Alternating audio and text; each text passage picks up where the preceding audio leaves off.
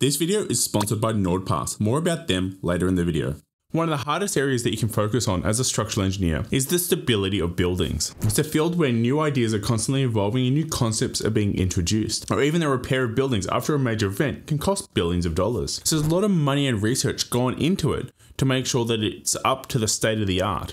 And we can see this with all the studies that are going in currently from Turkey, but also from past events such as Christchurch, where we had a lot of additional learnings from those events that produces more safer, more efficient structures that we have today. Despite our best efforts, no building can ever be earthquake proof. My name's Brendan, your structural engineer. Now let's get into it. You see, when we design structures, especially large events such as earthquake or hurricanes, tornadoes, they're all based on a certain return period, as we want to make sure that we're designing efficient buildings wherever they are in the world. We don't want to make sure that we're designing the most rigorous earthquake structures in places where it's unlikely to have an earthquake event. As it's based on statistics, it means that sometimes that we can underpredict an earthquake event, so it means no building is ever safe, as you may have a bigger event than what the building has been designed for. Doesn't mean that the engineer hasn't done their job, it just means that an unexpected event of a certain size has been designed. You see, you've got two levels of earthquake. You've either got your design level earthquake, which is your DBE, but then you've got an MCE earthquake. So you need to make sure that your buildings are safe,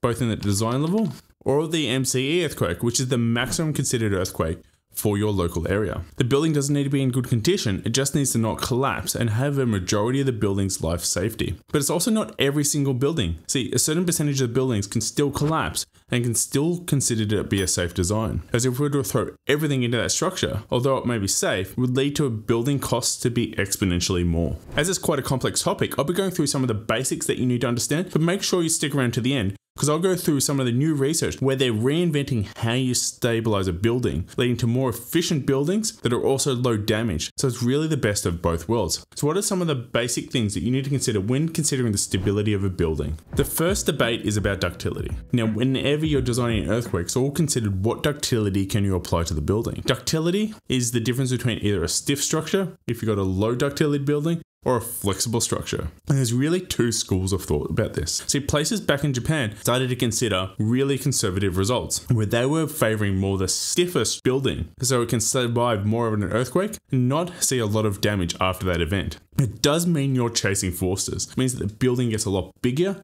heavier, and you need to have bigger footings to resist the loads that the building is going to see. You need to make sure the building is still elastic during those extreme events, making really high forces as there's no way to dissipate the load. The problem with a more ductile building pretty much equals more damage, as you're allowing the building to be damaged and that force to be dissipated during that event. But it means that your forces can be significantly less. This is where we get into the discussion about hierarchy of strengths. It's about ranking the different types of strengths and how you want a building to actually fail. As you want to fail a building in a controlled way, is you've got two types of failure mechanisms. Either got a ductile failure, which is more like your flexural reaction, which can be controlled, or you have a shear failure, which can be quite strong, but is instantaneous and brittle. It means that you don't have very little warning and no dissipation of forces before it actually occurs. So you want to make sure that you have enough capacity, especially in a shear governed situation, to make sure that you don't have that shear failure, and failing in a favorable way. It means you can have control and see the damage actually occurring before the catastrophic event. Another consideration when looking at hierarchy of failure is also failing in the correct location. You see, if you're failing in a place like a connection or a joint, this can be quite catastrophic, as you can have an instantaneous failure that causes more damage beyond the area that it actually is. Where if you have a failure in a wall in a tension boundary zone, that's more controlled and there's still other ways that the load can travel.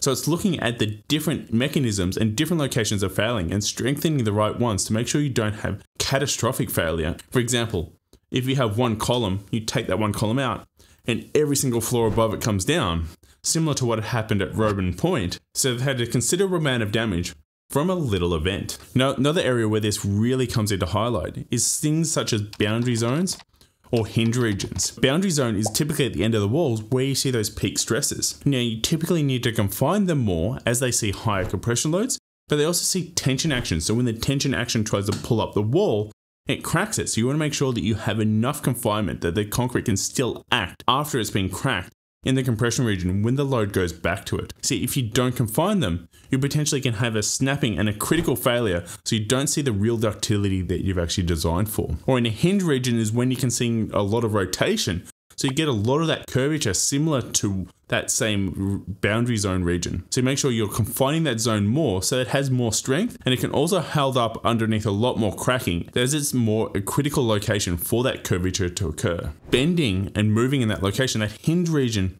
we'll see a lot more stresses in it. So it needs to be more confined so the concrete has higher strength. And when it cracks, it can hold together so you don't have an instantaneous failure at that hinge region, which are typically near joints as well. So it's going back to the hierarchy and failure and making sure that you're moving the zones away from those critical regions and moving to a more region that will only cause a local area of damage or a local collapse in one region. So the structure fails in a controlled way. Moving to a more controlled failure is brought up the theory of fuses. And typically this happens in more earthquake prone areas where you can see quite minor events causing damage to buildings, as it's quite hard in a big earthquake region that a surface level event, which is a small earthquake, cause significant damage to a structure. So you want to make sure the building is easily repairable. So typically these are done out of steel or elements that can be either bolted on and replaced, like a plug and play system. So this means that you're seeing where the failure is occurring and then making sure that you can dissipate the forces out of that fuse. As that zone goes into plasticity, it will bend out of place, so it will have a deformed structure.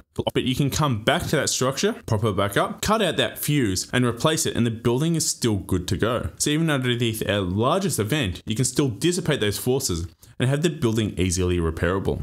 Soft stories is also something that people often overlook and can be catastrophic if you miss it in your design. So what is a soft story? So sometimes you may think that more structure is better. It's not always the case, especially in an earthquake. As you bring up your stiffness, you potentially also bring up your loads. So for example, where these quite often occur is when you got a podium level. So you got a typical floor above, you've got your walls coming down, you have more walls as you have apartment blocks. So they made all the walls structural. Isn't that a good thing? Well, no. You see, what that has done is increased the frequency of your building.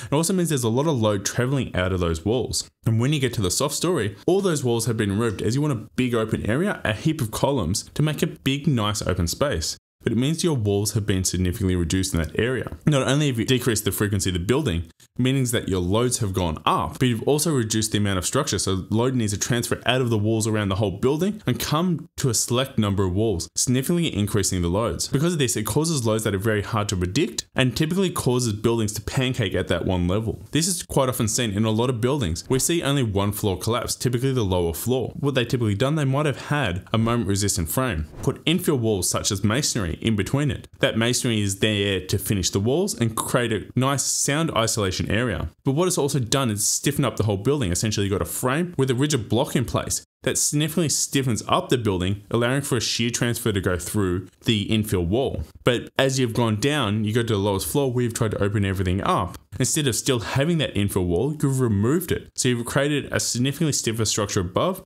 to a soft story below, causing that catastrophic failure. Another area that is also quite often overlooked is the stiffness of your floor. A lot of people don't consider a stiff floor is good. It allows you to transfer load from your floor diaphragm to your walls. But this has a negative effect sometimes. We see when the walls rock backwards and forwards, a slab needs to bend as well. So if you've got a stiff structure, you start to see this S-shaped structure and starts to stiffen up the whole structure. The structure is not actually failing as you were predicted, as the wall's not bending as needed.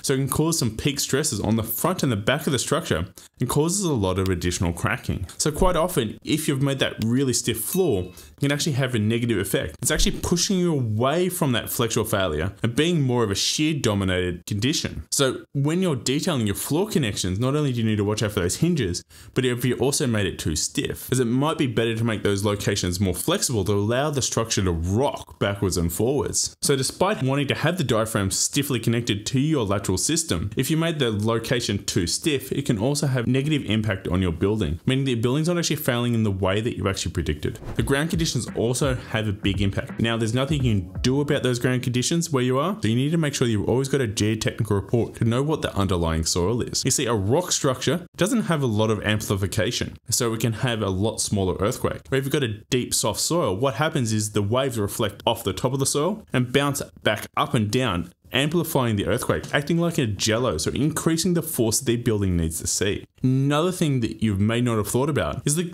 ground turning to liquid.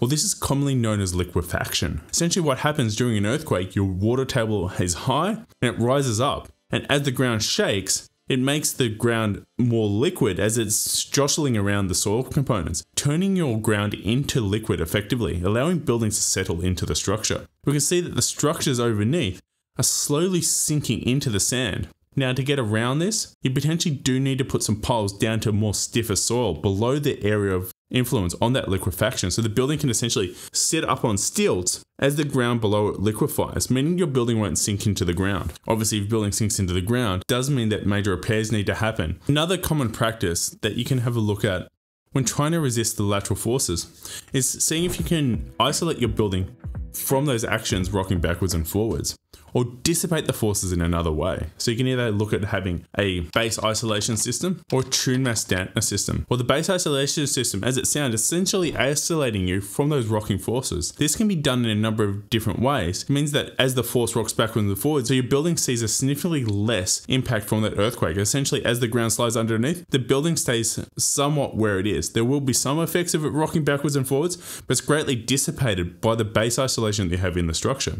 Now, tune mass dampeners act in a different way.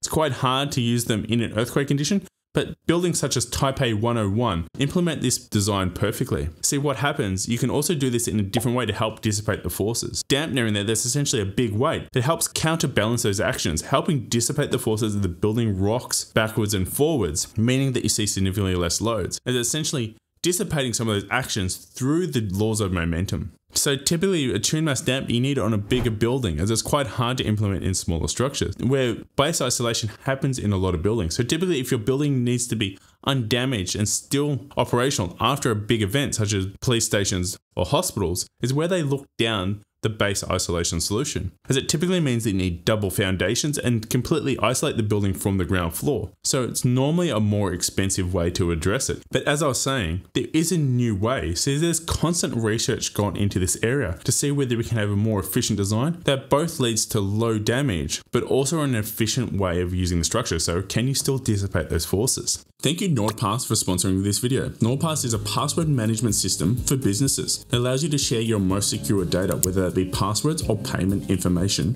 with the highest cybersecurity protocols today. Password management and making sure that your staff is using the most secure passwords at hand can be really time consuming for all staff. So if you're having to log into things quite regularly, it's quite hard to remember the more complex passwords, meaning that your data is more secure. And NordPass takes this off your hands with this secure system. It allows you to share that most secure data efficiently, easily, quickly at the touch of your fingertips. Something that people quite often overlook, only really think about passwords. But payment information can also hold you up in a big time. So if someone needs to make a fast, secure payment to get access to something, if they don't have quick control of the company accounts, it can delay days or weeks as the approval process goes through. However, NordPass offers you a quick and easy way to share that information to give access to when people need it. In addition to providing a password management system, they also have a data breach scanning system. So it means they scan whenever your data has been leaked. So whenever that occurs, you can quickly jump on top of it to making sure that the damage is at the minimal point possible.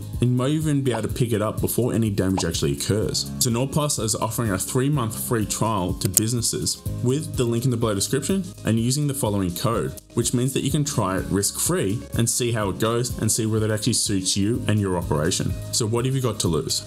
Now let's get back to the content.